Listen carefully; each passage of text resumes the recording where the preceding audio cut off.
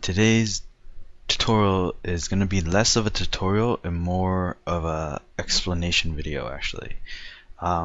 Today I'll be talking about all the buttons that you see here. This whole interface. I'm just going to do a really quick video explaining the interface and pretty much what each of them do. So if you have everything checked off, this is what it would look like. You have all this button toolbar on the left and one on the bottom, a thumbnail bar, and then you have your publication. To edit each of these, you would have to go into settings, and then the navigation tab. So I'll be going over each of these options within the navigation tab and explain what each of them do. So show thumbnail bar, this is very straightforward. This bar right here is the thumbnail bar. You can either show it or hide it, depending on if you want other people to see an extra scroll bar right here. Display background of horizontal toolbar. So this toolbar right here, you can't really see it right now, but there's an actual background to it, because the background color of the toolbar matches the background color of the publication. So if you change the publication background to a different color, you'll see a nice gray bar behind this toolbar. It's essentially there just so that you can actually see the white menus. Auto hide toolbar on full screen, so you can actually view your publication in full screen mode, and sometimes when you have this checked off, when you view it in full screen, you will not see the toolbars. Show horizontal and toolbar, horizontal toolbar. So this is fairly straightforward. This is just pretty much choosing where you want this bottom toolbar to show up on. You can either show it up on top or bottom or not at all. Vertical toolbar, so this toolbar, you can either show it on the left or not at all. Now comes the actual individual buttons. First, the table of contents button is this button right here. If you created a table of contents and you have this checked off, once you click this button, it'll show you a layout of the table of contents you have created. Thumbnail view is this one right here.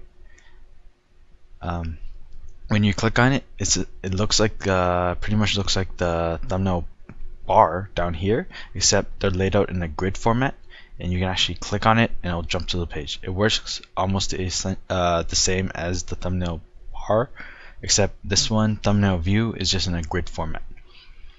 Share this book is this one right here. This is pretty much sharing your book using email. When you click on this button right here, you can insert your email, who you want to send it to, a little message about it, and you can send it by email. Share on social networking, so that would be this button right here. You can share it on a couple different social networking platforms that we have. So we have Facebook, Twitter, MySpace, Dig, Delicious, and Google. Print is fairly straightforward. If you go to print right here, you can either choose to print the left page, the right page, both pages, or print selected pages. The next one down is save as PDF. Essentially the same thing. You can save individual pages, selected pages, or you can download the entire PDF.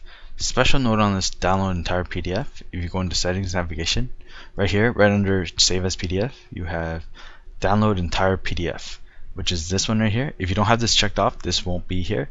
So if you leave this blank, and you publish your publication and you upload it online, it generates a PDF for you, but some people don't have it won't have links or anything within that PDF. So you would have, if you want like your links working from your original PDF, it's easier to just upload your own PDF that you want to upload. So when they click download entire PDF, they just download the one you uploaded, and that also saves a lot of time, and the person downloading won't have to use that much power on their computer to actually download the PDF, because if this is not here, he'll have to generate the PDF from this, so it will take a lot more power. Then you have right below that, you have download. Download, you have two versions. When you click download, you can have exe format or the zip file. The exe format works offline. The zip also works offline, but the zip has a bunch of folders. It's essentially you're zipping up the output folder, and the person's just downloading your output folder when you generate. Then you have archive library. This right here.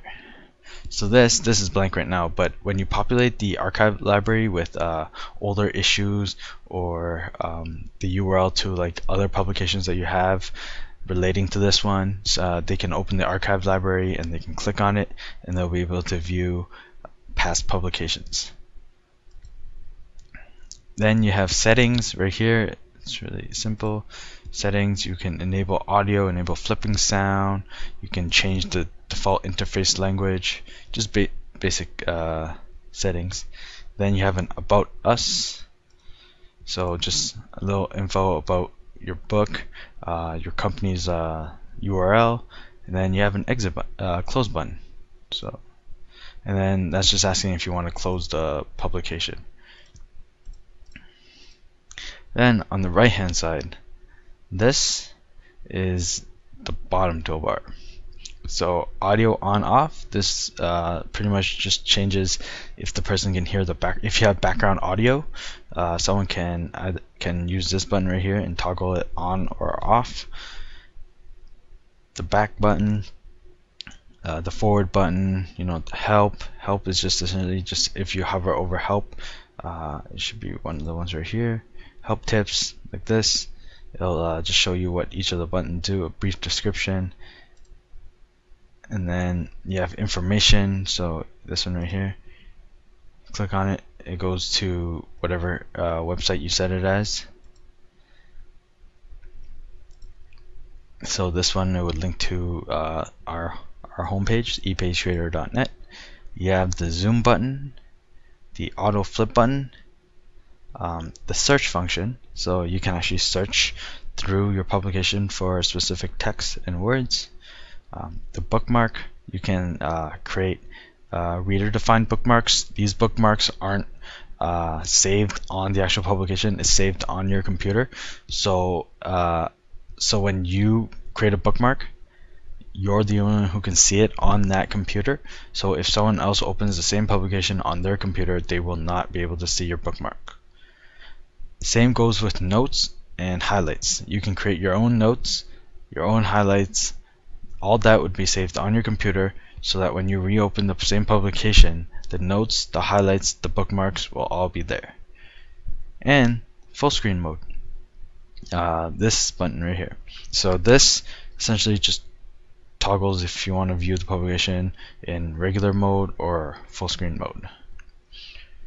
So that was just a brief description or brief video on each of these buttons and what each of them do. And pretty much if you check them on or off, it just depends. You just pretty much control who sees what buttons, and if you really need the buttons, you can leave them on, or if you don't need them, you can just check them off.